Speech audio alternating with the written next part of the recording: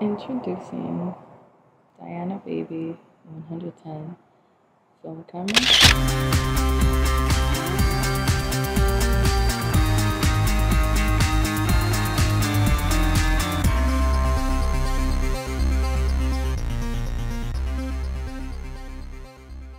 This is really giving SNL, LOL.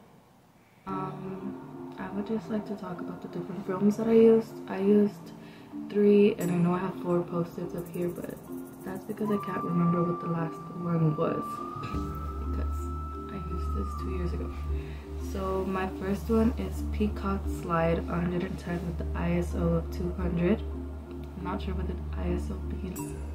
I'm not a professional photographer, but I just wanted to include the whole title. So my next one was Black and White Orca with an ISO of 100. And then my last one, which like I mentioned I don't remember clearly, is either Lomochrome Purple 110 with the ISO of 100 or 400, or the Lomochrome Metropolis with the ISO of 100 or 400 as well. So they're both, I wouldn't say they were similar, but I have photos that ended up looking like they belong in either or categories. So like I said, I'm not sure.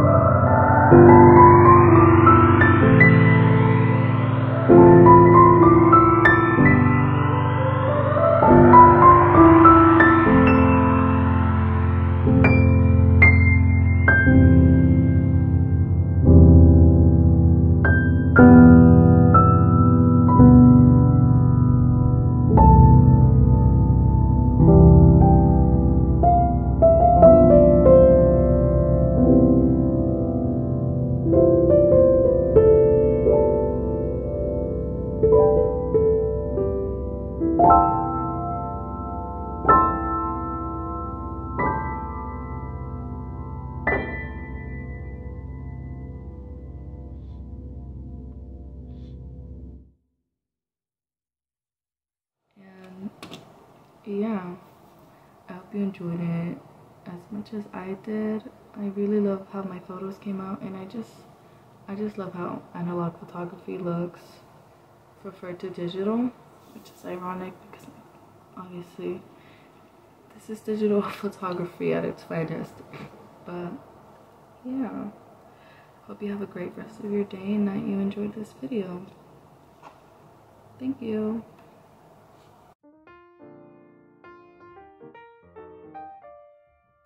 Okay, let's talk about it. Let's talk about this little camera.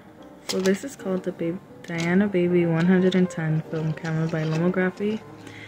It's super tiny. Literally, you can take it anywhere. That's what I really love about it. So when I bought it, it came with 2 different lenses. So the one that I currently have on is this one.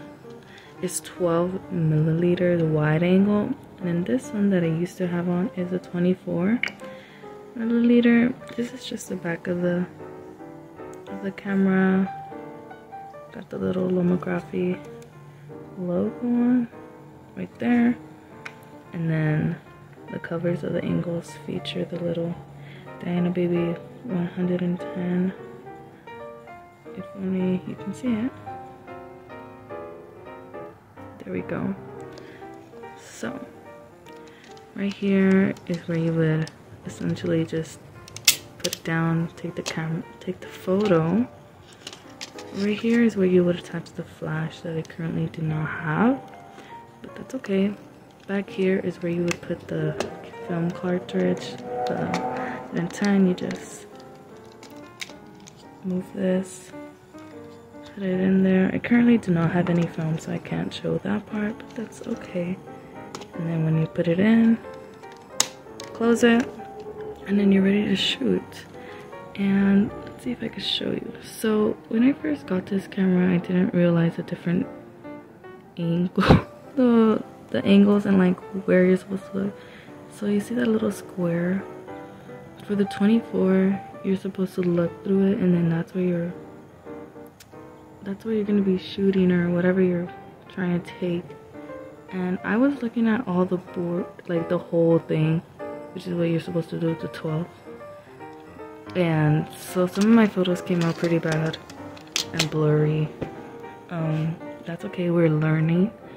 I really love this right here. I just really like fonts and colors and graphics, so I like this part. And yeah, I highly recommend this camera. I think it's so cute, and the 110 just, it looks absolutely beautiful, honestly. And even though I got some really blurry photos, I think they look beautiful still. And yeah,